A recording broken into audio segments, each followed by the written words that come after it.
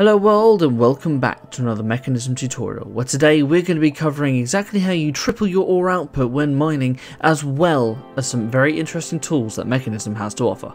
As always, if this video helps you in any way, shape or form, please don't forget to leave a like and subscribe, it really helps me out, and ring the bell button for more Mekanism tutorials in the future. So let's kickstart this off by actually learning how to treble your ore output, and that is by making the purification chamber. This is quite an advanced machine as it's using 2 advanced control circuits, as well as that you're also going to need 2 osmium ingots and 4 infused alloy. In the center here we've got the enrichment chamber. Now we've covered the enrichment chamber in a previous tutorial and I highly recommend that in the top right hand corner in the cards. Now, the purification chamber is actually really simple to use, and you place it down just like any other machine inside a Mekanism, and it's got all your usual functions. You can upgrade as many times as you want with using speed, energy, muffling, and so on and so forth, as well as that you've got all your configuration with your auto eject and also your transport configuration, all the usual stuff. Now, inside the purification chamber, you can only put a certain type of things, that being ores, that being any sort of ores that give you sort of ingots, so pretty much it's going to be iron, gold, osmium, copper, tin, not things like redstone, lapis, coal or diamonds. Now inside of here your fuel source is actually going to be oxygen, something which we haven't yet covered, and this is going to be your your first gas that you're introduced to when it comes to Mekanism.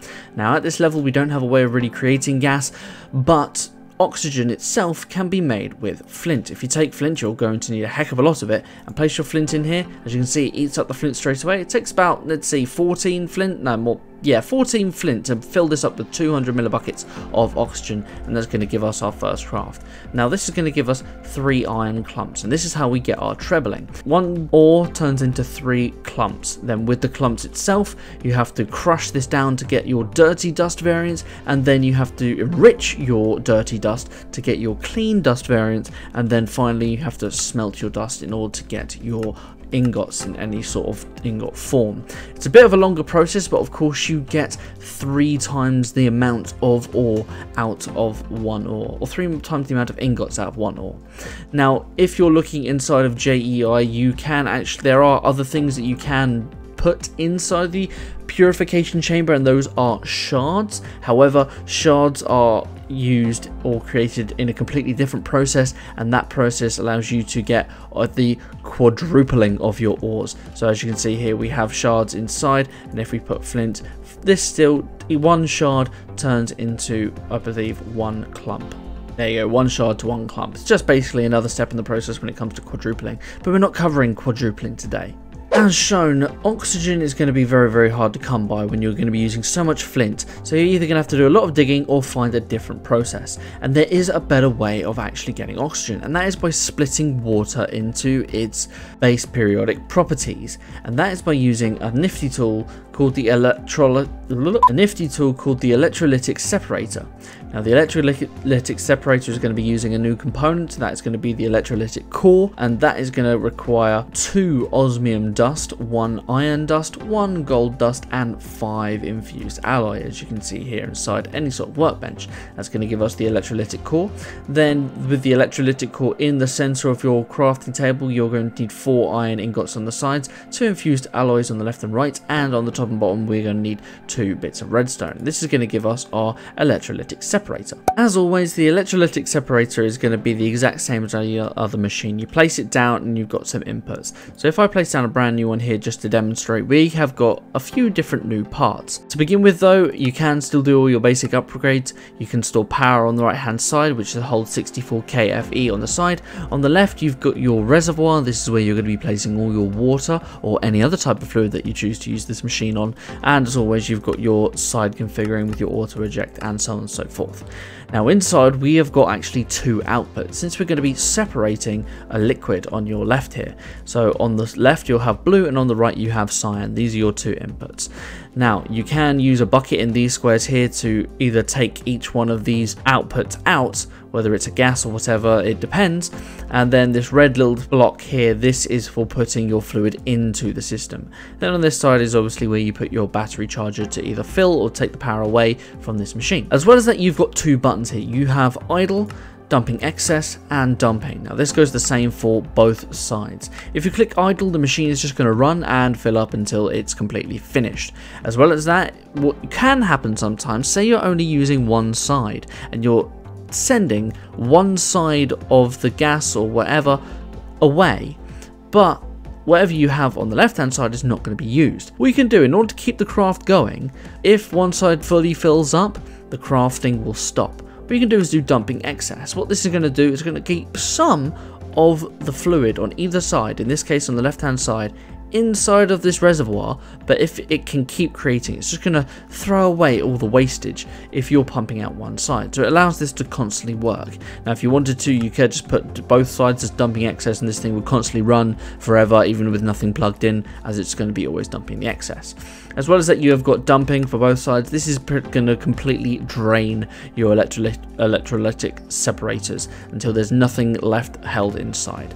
But for now, we're going to keep both of these on idle and we're going to show a little setup here. So what we have here is we are going to be separating water, as we are wanting to get oxygen. Water is obviously going to separate into hydrogen and oxygen, as the chemical makeup of water is H2O, 2 hydrogens to 1 oxygen, but besides that, that doesn't really matter here. As you can see, the oxygen is completely empty, but the hydrogen is completely full. That's why this thing has stopped crafting. But what we're doing here, just as a quick demonstration, we have a pump, which we've covered before. The pump is being powered by this energy cube, and the pump is being pumped directly into the top of this electrolytic separator. And I have configured this accordingly to how I want it. Now, in order to get this to start crafting again, what we can do is just do the dumping excess. And as you can hear, it started working all over again. And oxygen is going to go until that has completely filled up. What you can do here is, this is where we can now use some of our basic pressurized tubes. We covered this in the very first tutorial.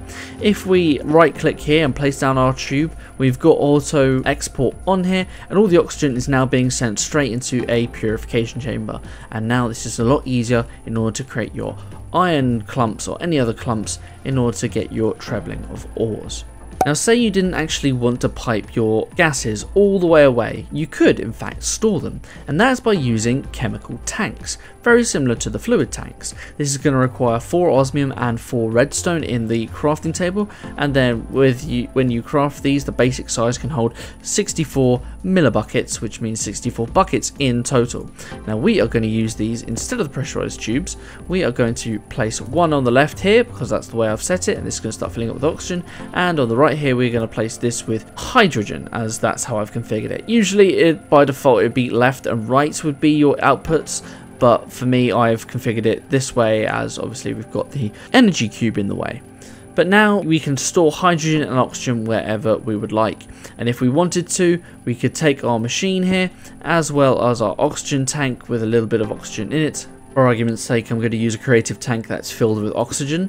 If I right click this here and then right click on our chemical tank, obviously yours will not be creative, you've got exactly the same thing as any other machine. You can configure the sides. Now mostly all the time it's just going to be the face that is the output and everything else is input, but in this case we are going to want to export directly to the left, so we can do outputs here, and now on the side you see oxygen is being pumped straight into the tank, and it doesn't look like there's a connection, but there definitely is. So likewise, this could also be on top if you wanted to, or even below. Let's now leave some of the machinery alone and move on to some of the cool tools that you can get inside of Mekanism. Starting with using this oxygen, the jetpack. The jetpack is going to be crafted with 1 basic control circuit, 2 steel ingots, 3 tin ingots, as well as this basic chemical tank. And this is going to obviously give us the jetpack. Now the jetpack is powered not by regular energy. You actually have to use hydrogen for this. So this is a perfect way of using all the excess hydrogen that is in your electrolytic separator. And now obviously we can just take this directly out of the electrolytic separator itself, and it's going to fill up over time. Obviously once this is full, it's going to be a little bit different though. And we're just going to spawn in a fully stored hydrogen jetpack here, as you can see, it holds 24 buckets of hydrogen, and then all you have to do is right click to equip this or place it inside of your inventory. Now I'm going to have to switch into survival mode here, as it only works in survival mode. And as you can see on the left hand side there, down in the corner here, we see jetpack mode, which is regular, and the fuel. If you hold down space, you'll start using up your hydrogen, and it can fly very, very quickly. So if we head outside very quick, and let's see how quickly we can shoot up into the sky. Very, very quick. Now, as it says, there are many different modes. The modes by default, the key is G. If you press G, you can see that this is now onto hover. I have stopped pressing the spacebar here, and I've stayed completely on this level. You can still go up, and you can hold shift to go down.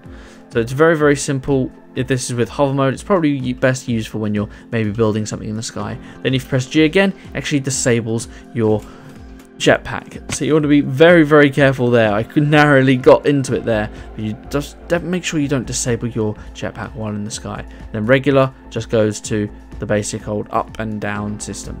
Since there is such a danger when using the jetpack of falling very high from the sky, you're going to want a way of actually stopping yourself from hurting so badly from landing on the ground when you accidentally disable your jetpack. And you do this by creating some of these free runners. The free runners are created with 2 basic circuits, 2 infused alloys, and 2 energy tablets. Now these are just going to be created by using power, and you can charge this up in any sort of energy queue. We're just going to be using a creative one for argument's sake. Now we're only going to put a little bit of charge in this, and as you can see, we've got a similar thing. When we right click this, we've got a similar thing down at the bottom. You've got runner mode. Now the difference is between the jetpack and the runners is that you just change modes, you have to press B. You've got disabled, which means it doesn't do anything, and then the free runners regular, which just means it's on basically. Now the free runners, it's very, very handy, is what it does. It completely negates fall damage. So if we go outside again, we've got our runners on.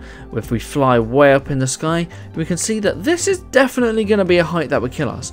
But if we let go here and fall the way to the bottom, you'll notice we did not take any damage. Instead, down on the left here, we actually just lost a little bit of power in our runners. It's very, very handy, very good for traversal, and I highly recommend always using it when using the jetpack. It saves you a lot of trouble, especially if you even forget that the jetpack will eventually run out and you end up falling when you're traversing the entire world. Besides equipment that can equip to your body, you have also a very, very useful tool in Mekanism, and that is the atomic disassembler. Now this is a little bit of a later game, as you're going to need atomic alloys in order to craft this, but you will only need the one. As well as that, you'll need some refined obsidian ingots, 1 energy tablet, and 4 infused alloy. Now the atomic disassembler is going to be the exact same as the free runners here, and they are charged directly inside of any sort of energy cube, and they hold 400 KFE in total. Now again, this only works when you're in survival mode, and again you can change modes when using this tool. If you have it selected inside your hotbar here and hold N, you'll get this wheel here, and this is basically going to be all your different modes and settings when using this tool. Off means it doesn't do anything. Off means I cannot mine a single thing with this. It's basically a safe mode, which is something you're probably going to want most of the time. Then you've got slow, normal, and fast. Slow is basically the speed you'd get of a regular diamond pickaxe when you are mining down in the caves.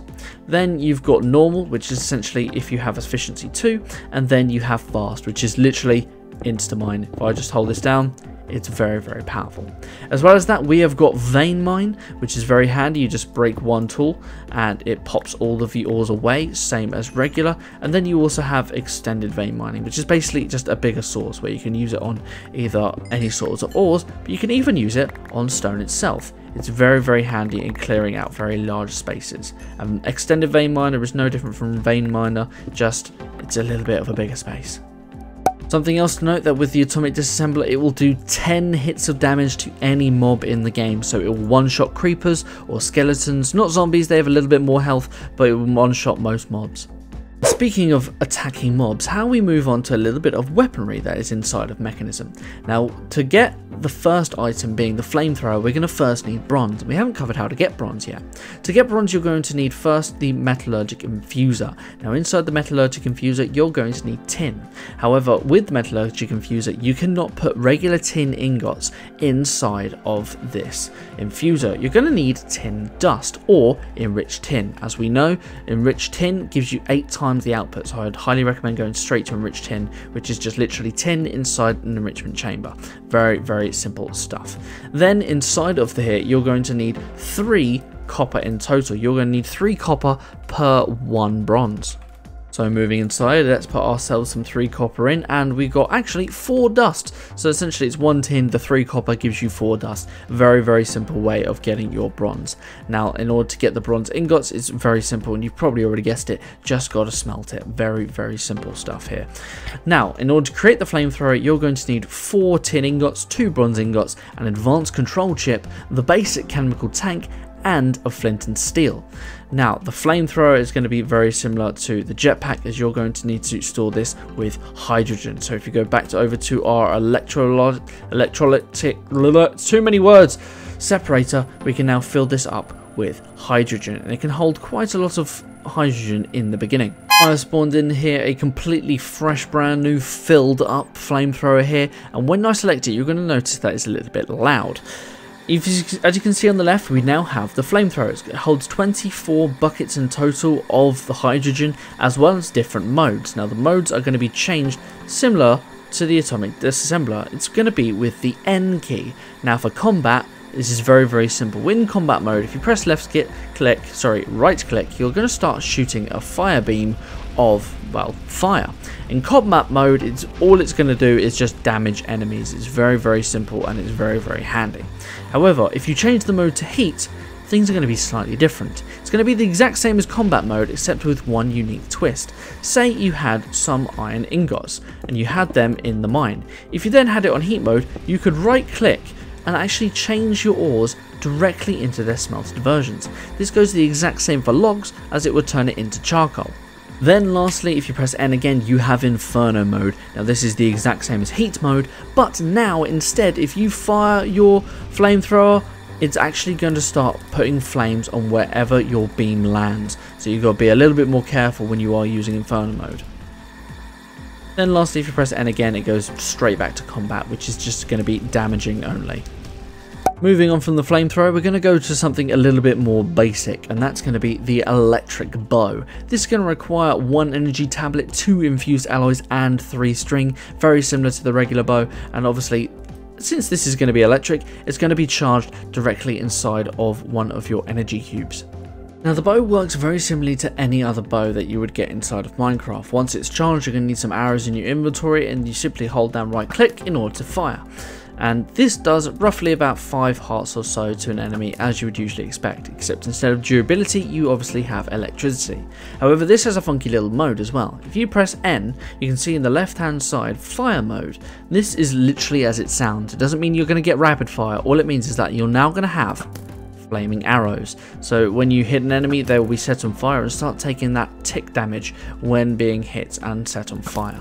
Just a cool little extra gizmo when it comes to this bow.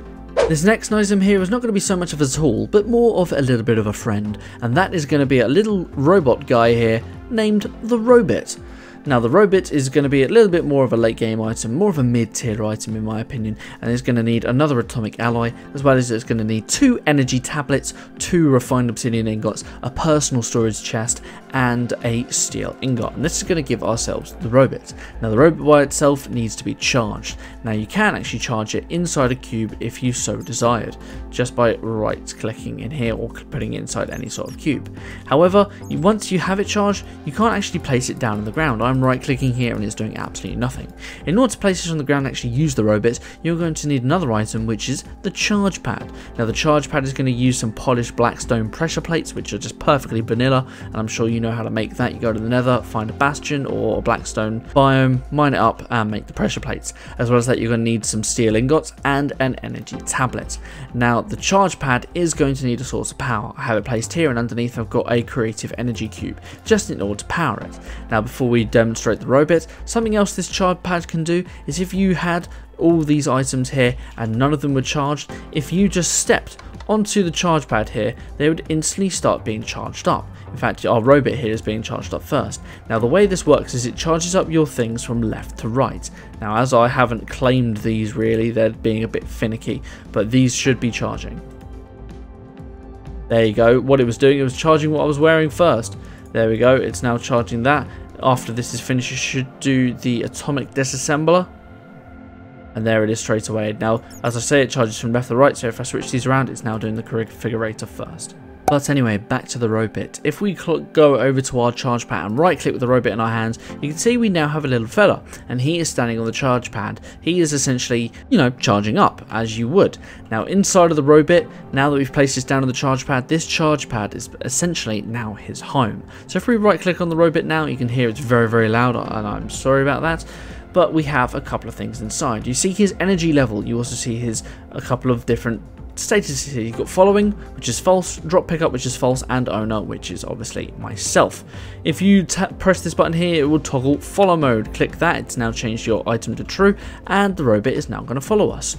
It's very, very cute, and this guy has many, many different functions. If we right click on him again, we can see that there are some buttons on the left and some buttons on the right. I got those the wrong way around, but you know what I mean. We have toggle pickup mode. So what this means is if I select this now to true, and if I was mining away in the mines and I had a load of cobblestone, if I was going around and loads of things were dropping around, the robot is actually going to start picking them up for me.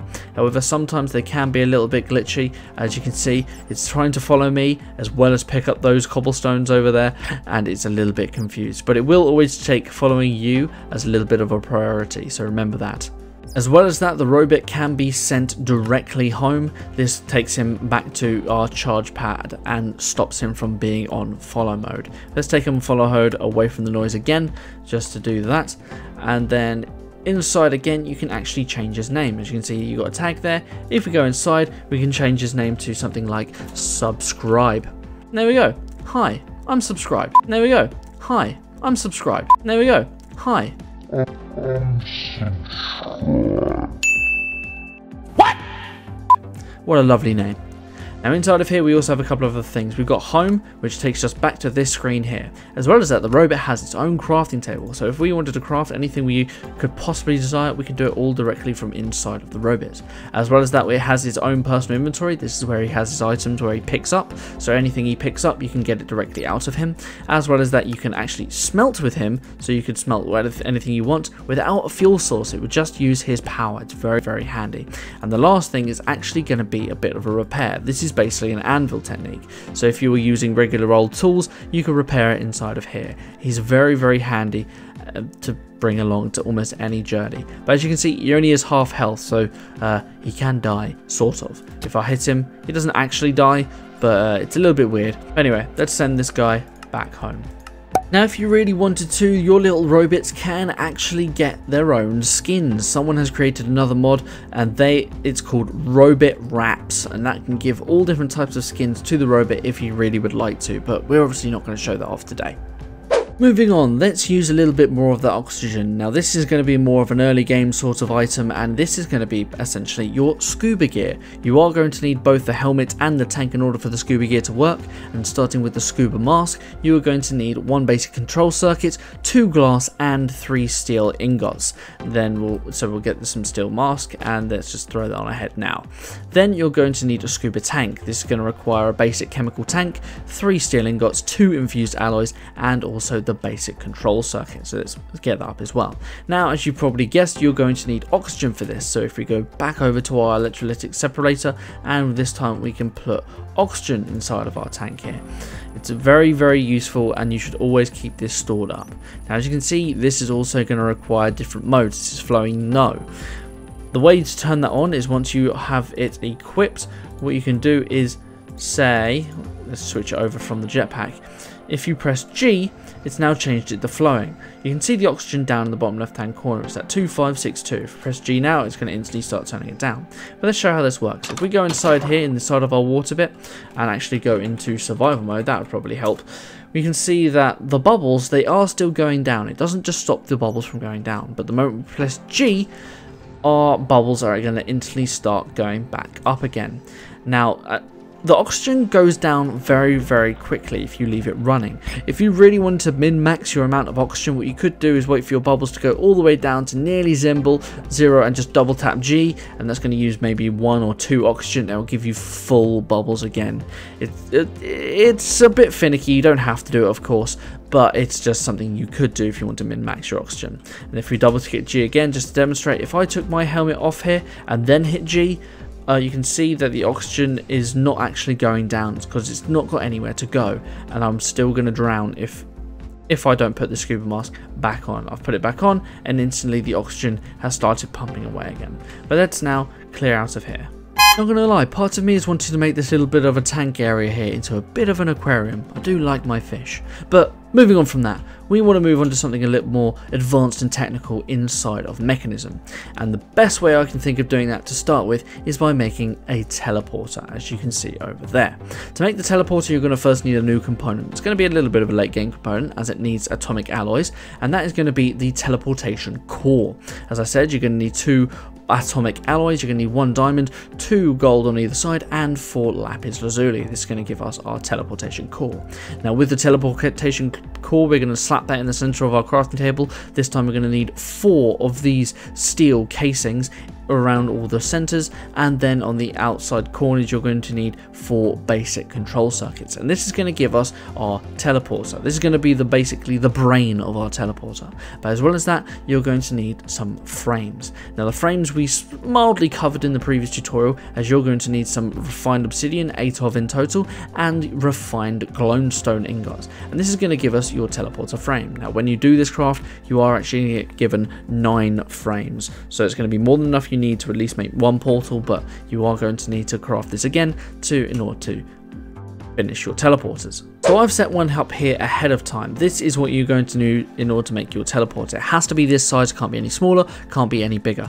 At the bottom here, you can see that we have got our teleporter itself. Now this needs to be powered. We have underneath here a little bit of a power generation. If I could just get the right command to get into creative mode here.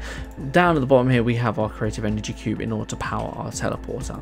Now the teleporter itself is at the bottom, and then the frames are going to be around the top. You basically just need a 2x2 gap, or 2x1 gap, sorry, in the center of your frames, and then we can get into how to actually activate your teleporter. The first thing you need to do is actually have 2 of these set up. Sort of. But obviously you need 1 place to teleport to. You don't need the frames on the second teleporter, but it just means that you can't come back. So if you wanted to have this set to being anywhere in the world, you could just have the 1 block, but then you can never return. But inside here, if we right click here, you can see that we have got a couple of different things. In the corner here, you have basically got your status of your portal. If I were to break one of these frames in the side here, you would say, oh, there's no frame whatsoever. But if we place this back, you can see we've instantly reconnected up. Down here we've got set. Set in here you can type whatever you want. This is basically going to be a label of what frequency you would like to have your teleporter on. At least that's what they say frequency. It's essentially the destination is how I set it up. So if you wanted to have base here, you can select base, and then as you can see there's no link. We do not have another teleporter anywhere that is called base, but if we went over here and actually we need to power this up and slap down an energy cube here, if we now set this to base here, we've now got a link. Now this has no frame, but that is okay. In here we have this linked, so if I have this, just make sure it's selected on base, we jump in and instantly we get transported to our teleporter. But obviously we can't head back as we don't have the frames. If we did make the frames, which you could just slap down, as soon as we place the last block, it would instantly get linked back up and we can head directly back home. Now I have set up one ahead of time. This is obviously subscribe. If you haven't already, please subscribe, it would really help me out. And if we jump back in, we go back to our automatic infusion plant that we created in the very first tutorial, all the way down there. So it's very simple stuff. You can also do some other things. You can change the color of your portal if you really wanted to. If you're playing a multiplayer, you can set this to private. If you are playing a multiplayer on public, everyone could see these, so I highly recommend keeping it on private for all your needs. As well as that is, once you've placed something, you can also delete it. But as you can see here, you can go to any different teleporter. So if I go and type in base here again, and then I clicked base, that's something I didn't realize. The capitalization of things actually works. So if I press space now and click here, it should be going to base. Surprisingly, there's no link. Let's see, set there and set there. There's no link to base. I'm really confused about that. Let's go here. What are you called? Base. Ah, because we deleted base. That's what it is. Because we deleted base, things went a bit finicky there. But if I set this to base here, we can see that we've now teleported back. It's a little bit finicky. You're going to have to make sure things are always set, but things will eventually get right. So as you can see, we've got a teleporter there, and we can set back. And then if we put this one to base, we can get over here. That's essentially how you use 3 different portals. But you've got to make sure that you don't mess up everywhere you're going. Well guys, that is going to be it for today. If you made it this far in the video, please do not forget to leave a like and subscribe. I'd really appreciate it. We do have more Mekanism tools to show off in the future, but they are going to require a few more advanced parts that we have not yet decided or figured out how to use. So next time we are going to be going over the mecha tool as well as the mecha suit, as well as how to make all the advanced components. So we may or may not be going into some more machines, but ring the bell button to stay notified for when that episode does go live. But until next time guys, take care.